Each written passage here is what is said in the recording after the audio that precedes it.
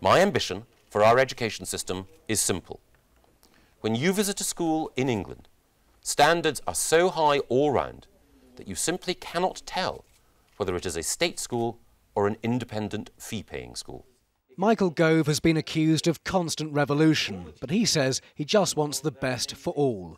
The Education Secretary's latest proposals include a state version of the Common Entrance Exam for 13-year-olds, longer school days and more extracurricular activities, from sport to the arts, and he says we should return to old school discipline with more detentions, writing out lines. Teachers need confidence that they will be supported whenever they insist on good behaviour. Heads need to know that we will give them every tool they need to enforce discipline.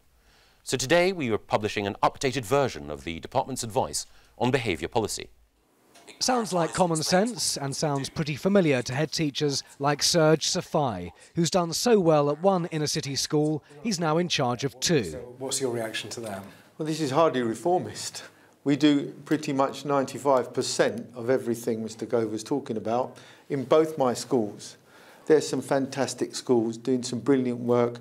I've got children in inner city schools getting offers for Oxford and Cambridge. Our children prove every day they're as good as anybody else when given the chance.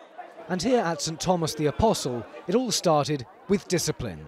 When we were in year 7, there was a lot of things that weren't in place that there are now. 6 o'clock detention all throughout the week, Friday detentions or Saturday detentions.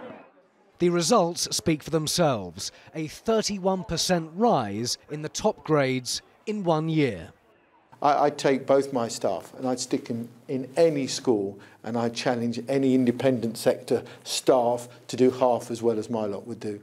Everyone wants the best. Question is how you get it. And for many, what the politicians say is academic. Simon Viger, Channel 5 News.